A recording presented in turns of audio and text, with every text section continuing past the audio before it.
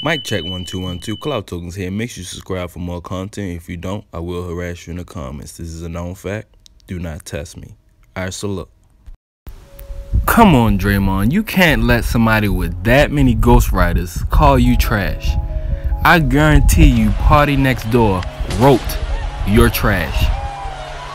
And Drake looked in the mirror the night before and practiced the line, "You're trash.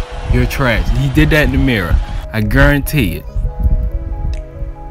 You cannot let a man say you're trash when that's 2 words more than he ever said to Adonis in his entire life.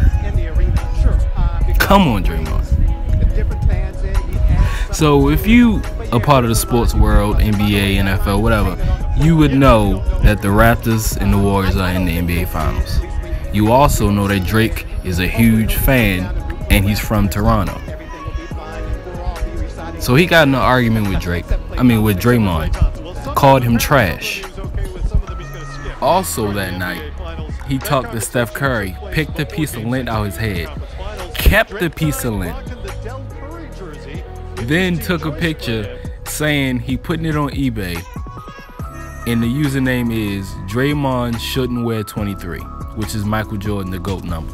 So pretty much from this point forward, the Warriors' only option is to shut Drake up by sweeping them 4 straight wins, or go to game 7, which would be worse, make the game-winning shot or something cliffhanging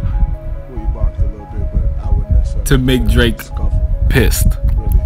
That would be the ultimate revenge. But y'all let me know. This is how I feel about it. This is a home game. You're supposed to win that game. It's the finals, so I get the excitement.